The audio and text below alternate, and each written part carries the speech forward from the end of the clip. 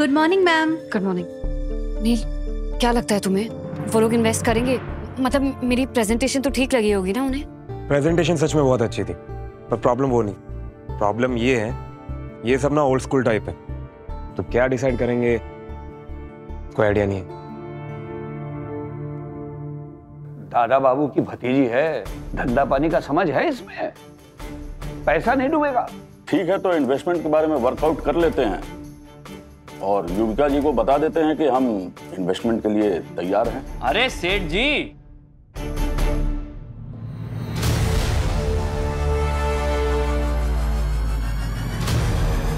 Investment करने का तो सोचना भी मत।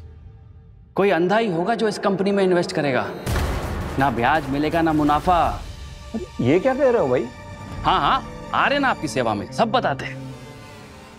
ये लीजिए सेठ जी, गरम गरम कॉफी, दिमाग खुल जाएगा आपका। आप भी लीजिए, आप भी लीजिए। सफाई कर्मचारी, अब क्या तुम हमें बिजनेस सिखाओगे? नहीं नहीं सेठ जी, कैसी बात है। पहले ही फाइल देखिए, दूध का दूध पानी का पानी हो जाए।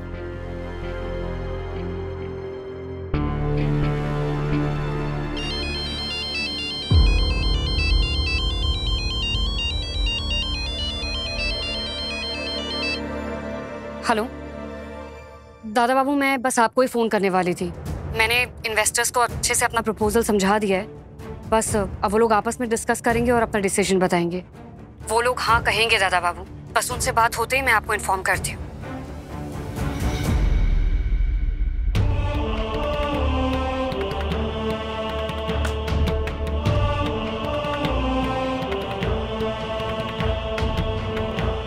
श्री कृष्णम शरणम मम।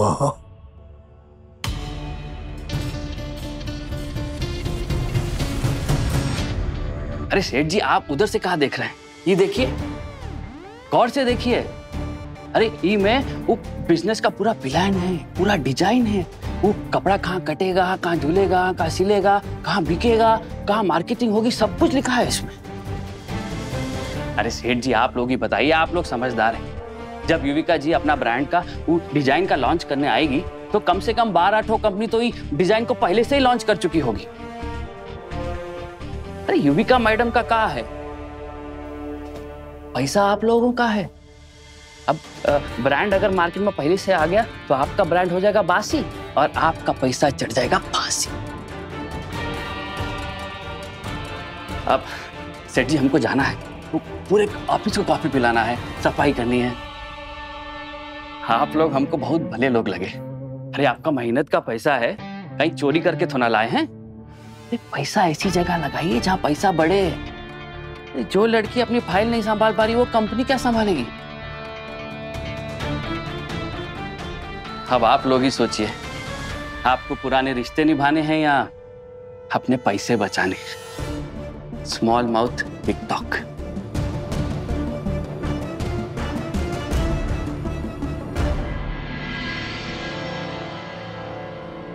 तो क्या अपडेट है?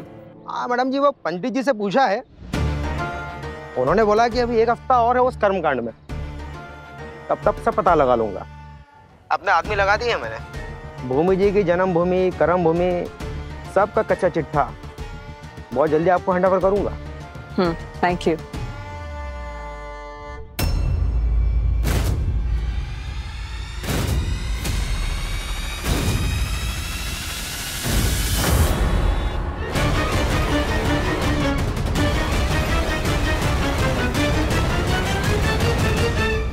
जब जब गार्गी भाभी आपने कुछ छुपाकर प्लानिंग की है, उसका अंजाम मेरे बच्चों पर पड़ा है। हम कई बार धोखा खा चुके हैं, लेकिन इस बार मैं आपका प्लान जान कर रहूंगी, क्योंकि अब मैं कोई भी खतरा अपने बच्चों पर नहीं आने दूंगी। युविका तो प्रेम और भूमि की फर्स्ट बॉर्न चाइल्ड है। ये मरा हुआ बच्चा कब हुआ? ऋषिकेश में? हाँ, ये प्रेम का बच्चा है तो उसमें छुपाने की क्या बात है? ये बात इसके बच्चों को भी नहीं मालूम।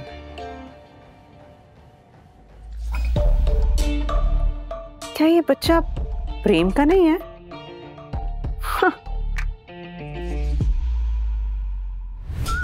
सो डार्लिंग भूमि, गार्गी से कोई भी सीक्रेट छुपाना पॉसिबल नहीं है।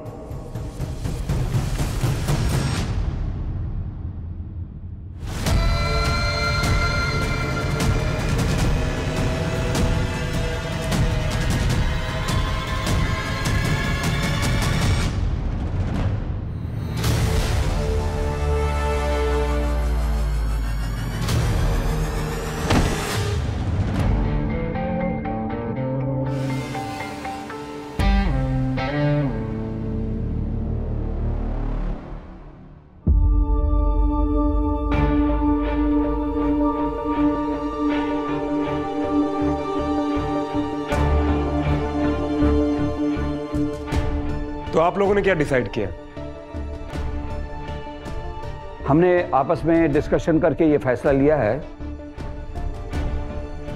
कि हम आपके प्रोजेक्ट के ऊपर पैसे नहीं लगाएंगे।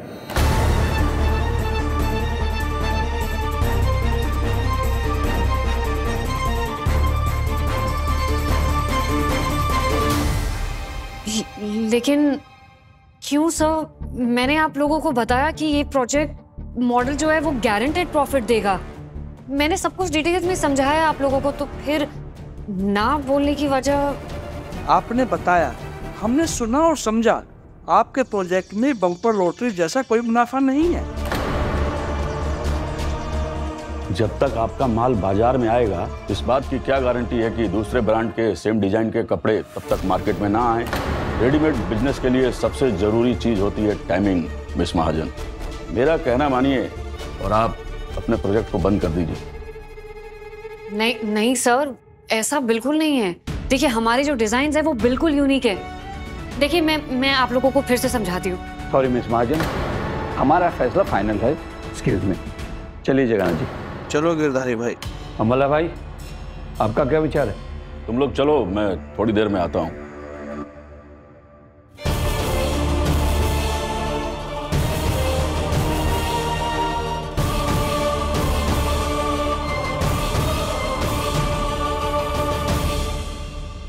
तीर कमान से और बात जुबान से निकलने के बाद वापस नहीं आती मैडम।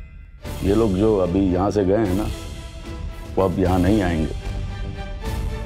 लेकिन मैं थोड़ा अलग आदमी हूँ।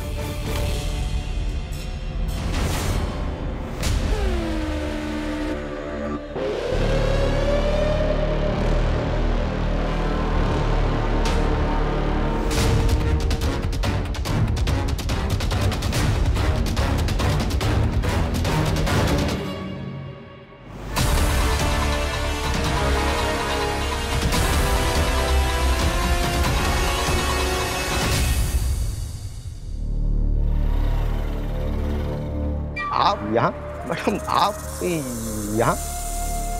एक दोस्त के घर भूमि पूजन है, वही बात कर रहा था।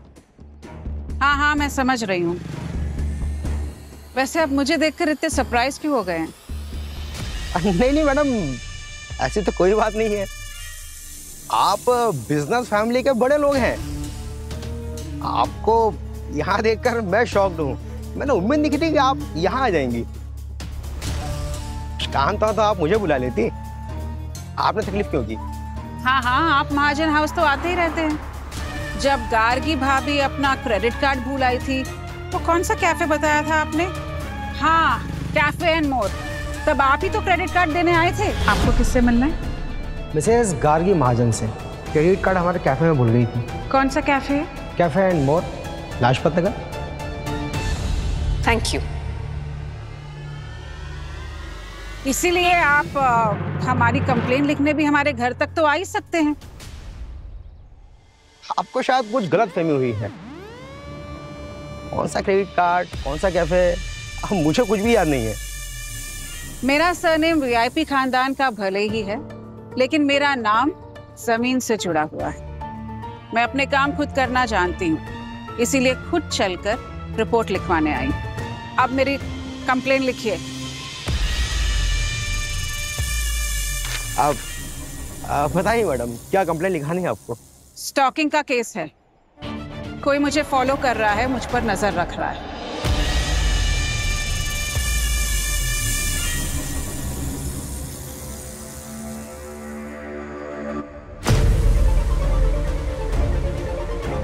अब जो मैं जानना चाहती हूँ ना, मुझे साफ साफ खुद बता दीजिए, वरना मेरे पास और भी तरीके हैं।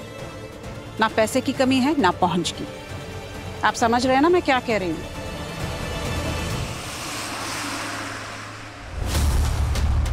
जी मैडम, आपका इशारा समझ गया हूँ मैं, आप क्या कहना चाहती हैं, पर मेरे भी कुछ प्रॉब्लम्स हैं, समझिए उसे।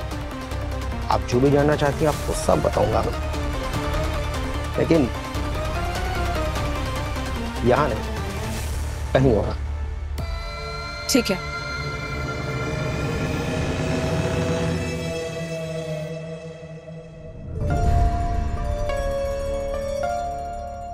इस भूमि को अंडर एस्टिमेट नहीं कर सकती। ये ब्लडी कॉप, ये बैठे बैठे साला लाइबिलिटी बन गया है। इससे तो पीछा छुड़ाना पड़ेगा ही। भूमि, तुम अपने मृत बच्चे का श्राद्ध करने चली हो ना? Okay, so I will make sure कि ये श्राद्ध तुम्हारे लिए सुखों के बदले दुखों की शुरुआत करेगा। अंबालाल चौकसी नाम है हमारा।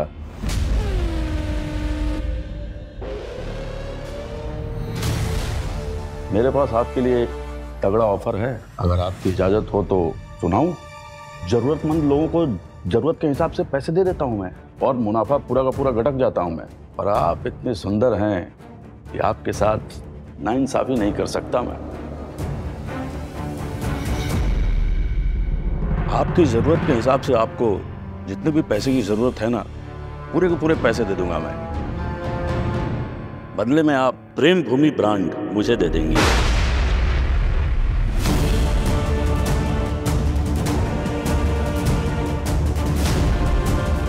ऐसी पब्लिसिटी की आपने कि आपका सामान बिना बाजार में आए ही आपका ब्रांड हिट हो गया। आपकी छोटी बहन के कपड़े फट गए, उस बात का चर्चा जानती है पूरे शहर में है, पूरे न्यूज़पेपर ने छापा था। बच्चा बच्चा जान गया। कमाल का आइडिया था मैडम। अब भगवान ने आपको रूप के साथ साथ अक्ल भी दिया है, तो उसका तो इस्तेमाल होना ही चाहिए काम को बनाने के लिए। अरे ज्यादा पर निकल रहे हैं।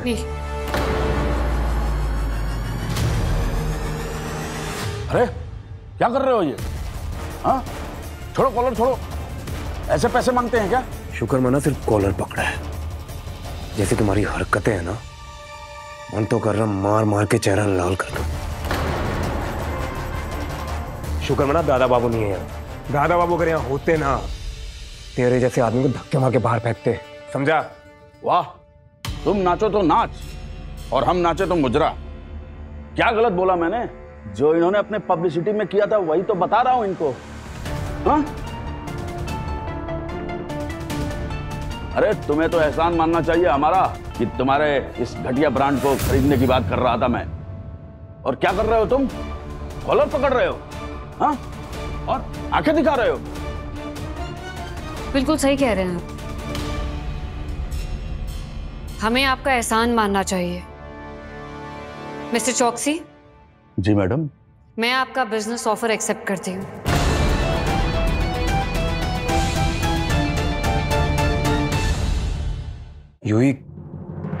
ये क्या बोल रही है?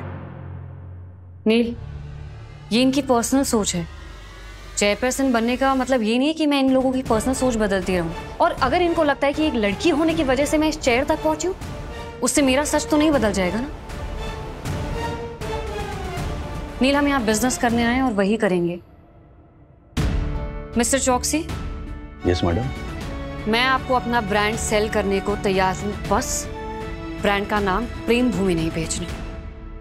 आपको मंजूर है? मंजूर है, समझदार हो आप। नहीं नहीं नहीं नहीं नहीं नहीं, ये नहीं कर सकती तुम। मैं नहीं होने दूंगा। मैं पेपर्स रेडी करके आपको साइन करने के लिए भिजवाती हूँ। युविका, मैंने क्या कहा? ये डील नहीं होगी। नील, चेयरपर्सन होने के नाते मैं तुम्हें ये ऑर्डर दे रही हूँ कि इनके कॉन्ट्रैक्ट पेपर्स रेडी करवाओ। क्या हो भाई, करवाओ। पता था मान जाओगी आप। बिजनेस करना आता है आपको, पर अब अफसोस हो रहा है। अगर मैं डील के साथ आपसे और कुछ भी मांगता ना, तो शायद वो चाह भी आप मेरी पूरी कर देती।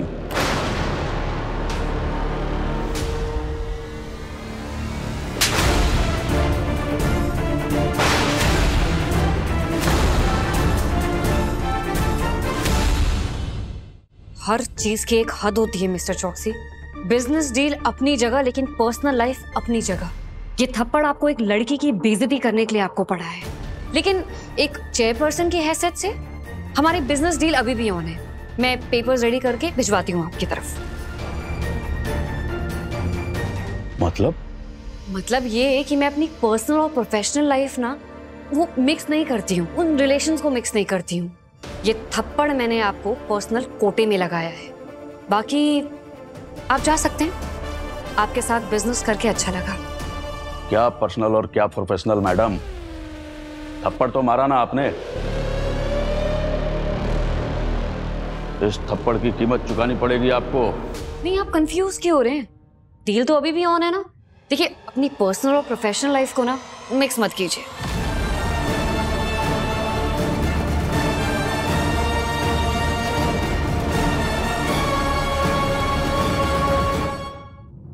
ये क्या था यूवी? मुझे चुप करवा के तुम ये खुद क्या कर रही थी? जिस इंसान को मार मार के बाहर निकालना चाहिए था उसके साथ डील कर रही हो। नील, मैं तुमसे एक सवाल पूछूंगी, उसका साफ साफ जवाब देना मुझे। तुम्हारे लिए क्या बड़ा है, तुम्हारा ईगो या फिर तुम्हारी फैमिली? Obviously family. नील, मेरे लिए भी वही प्रायोरिटी है। तुम्हें सच पता है, मुझे सच पता है, क्या फर्क पड़ता है ये लोग क्या सोचते हैं? नहीं, ऐसे लोगों से लूंगी मैं अपना कैरेक्टर सर्टिफिकेट। नील, मैं यहाँ लोगों की सोच बदलने के लिए नहीं बैठी हूँ, लेकिन हाँ, अगर लाइन क्रॉस करेंगे ना तो फिर थप्पड़ भी खाएंगे। मेरे पापा ने मुझसे कहा था कि हाथी चले बाजार तो कुत्ते भौंके हजार। हाथी कुत्तों के पीछे नहीं जाता है। अगर ऐसे लोगों के बोलने से मैं अपने आप को हर्ट करने लग गई, गुस्सा करने लग गई, तो फिर तो हो गया नहीं, हो गया बिजनेस। ऐसे लोगों से अब मैं डरने वाली नहीं हूँ। ऐसे लोगों को उनकी औकात दिखाकर बिजनेस करना सीख रही हूँ मैं। वैसे तुम्हारा थप्पड़ काफी जोरदार था। नहीं मतलब एक क्यों, एक मेरे नाम का भी लगा देती उसे? नहीं, दो होने चाहिए थे ना।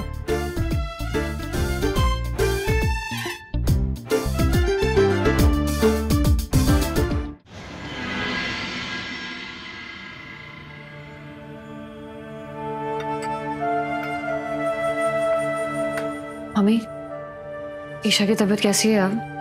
ईशा बेटर है अभी, अपने आप को संभाल रहे है। बेटा तू बता, ऑफिस में सब कुछ ठीक है? सच कहूं तो थोड़ी टेंशन तो है ऑफिस में। औरत होना, उसके ऊपर से चेयरपर्सन होना, ये कुछ मर्दों को ना हजम नहीं होता। युविका, ये तो कोई प्रॉब्लम ही नहीं है, क्योंकि प्रेम और मैंने अपने तीनों बच्चों को ऐसी परवरिश दी है, ये लड़का और लड़की के बीच का ये भेदभाव, ये बात उनके दिमाग में कभी आ ही नहीं सकती। और ये जो बात है ना, ये जो भेदभाव करते हैं ये सोसाइटी, ये बस करना चाहिए, बहुत हो गया। क्योंकि ऐसा कोई काम ही नहीं है इस दुनिया में जो लड़की नहीं कर सकती। और युविका, मुझे तुम पर पूरा विश्वास है, तू दुनिया को बताएगी कि एक लड़की कुछ भी कर सकती है।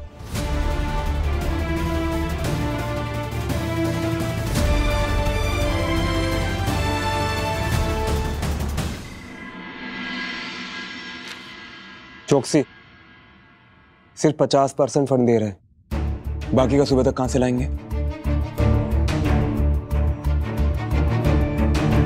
No no no no no no no नील, अगर पहले इन्वेस्टर को पूरे पैसे नहीं दिए ना तो वो मेरे 2% शेयर्स मार्केट में बेच देगा। बहुत बहुत बड़ी प्रॉब्लम हो जाएगी नील।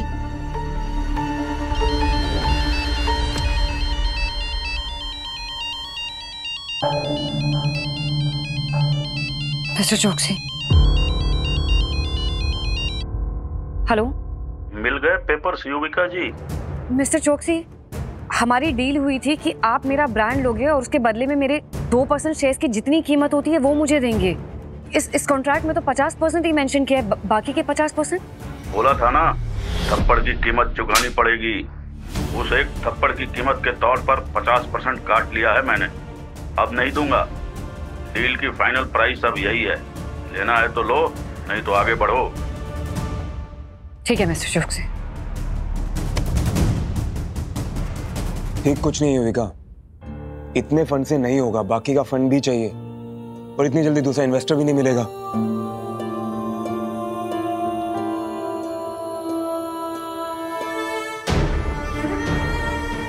और नहीं, मैं कल शेयर होल्डर्स मीटिंग में क्या कहूंगी कि मेरे 2% शेयर्स बिक गए।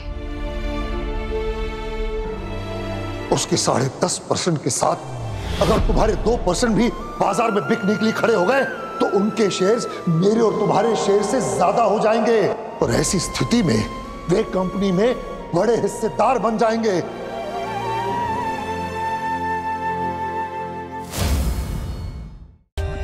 For more updates, subscribe to our channel, click the show links and enjoy watching the videos.